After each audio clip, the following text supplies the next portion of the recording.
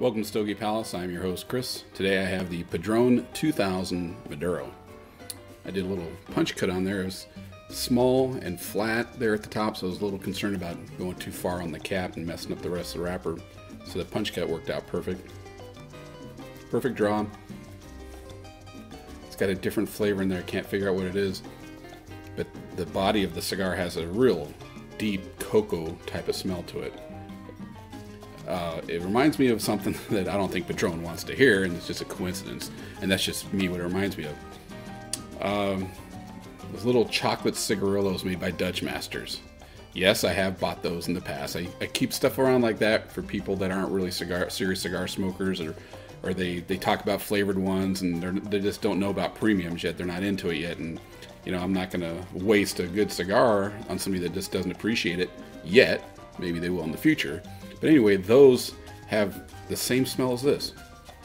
Very strong cocoa chocolatey smell. So it can be done with natural tobacco, because this is not infused. But it's got a different kind of flavor on the cold draw, and all those smells usually all just go away, the smells and flavors pre-light. The day somebody figures out how to make a cigar taste and smell like it does on the cold pre-draw, I'll buy boxes of those things. They'll sell like crazy. It just doesn't happen very often.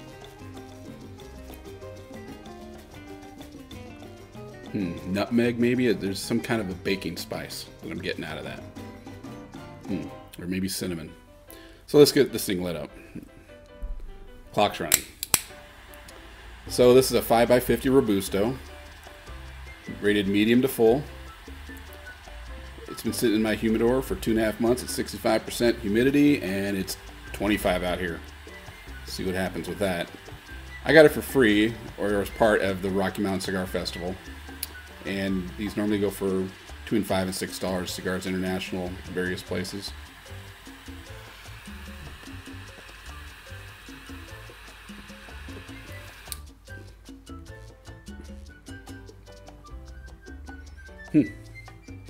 This wrapper is a Nicaraguan Habano, made in Nicaragua. It's a Puro. I've never had any of the numbered series of Padron. I've only had the 1964 anniversary series, which is a great cigar. And actually, I had the TAA for 2014, which is, I think, even better.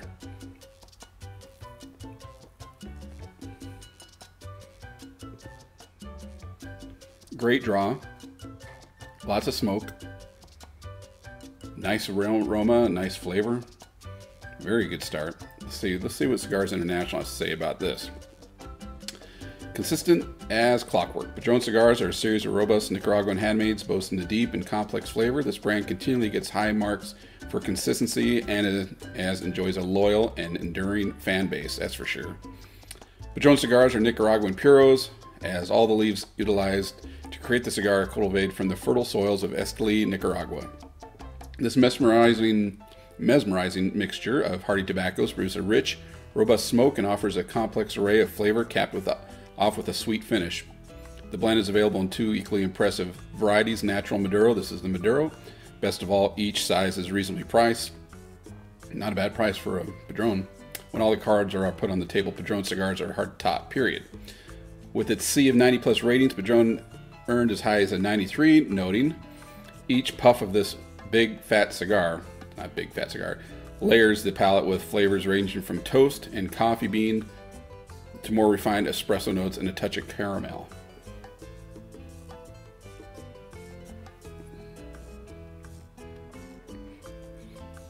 I'll tell you right off the bat, I like this one.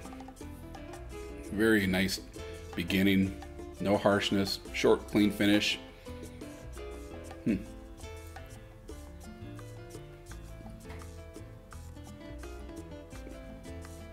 I've heard and read in places that, I don't know if this is the case with these numbered series, the 2000, 3000, all those, but that it was with the Anniversario, the more expensive ones, that they have the Natural and the Maduro, but they're actually the exact same cigar, and they're just sorted by color.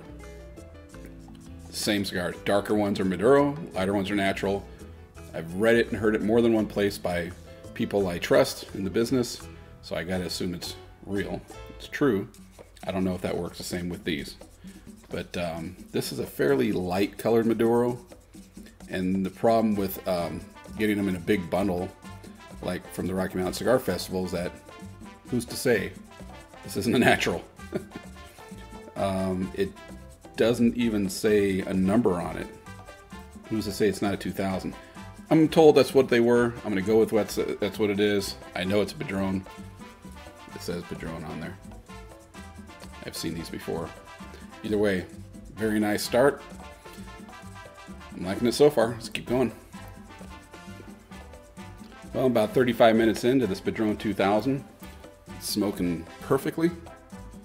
Great draw, great burn, great aroma, great flavor, everything just perfect. Nice smooth flavors. I don't think I've done a retro yet.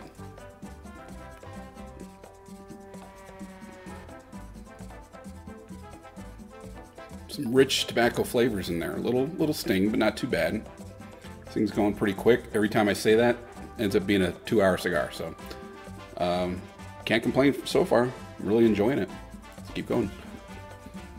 Well, I'm going to wrap up this review of this Padron 2000 Maduro.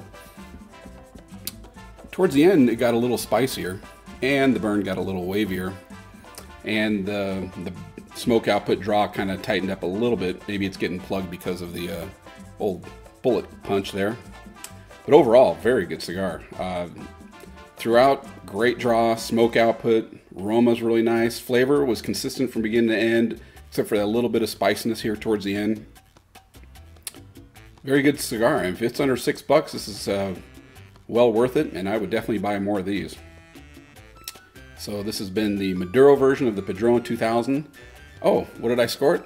I scored it a 96. What can I say? Looking at all the other cigars I smoked, and you know, fairly flawless. Just here towards the end, I think it might be a little touchy. It's getting a little harder to pull off of. But so thanks for watching. This is Chris Stogie Palace.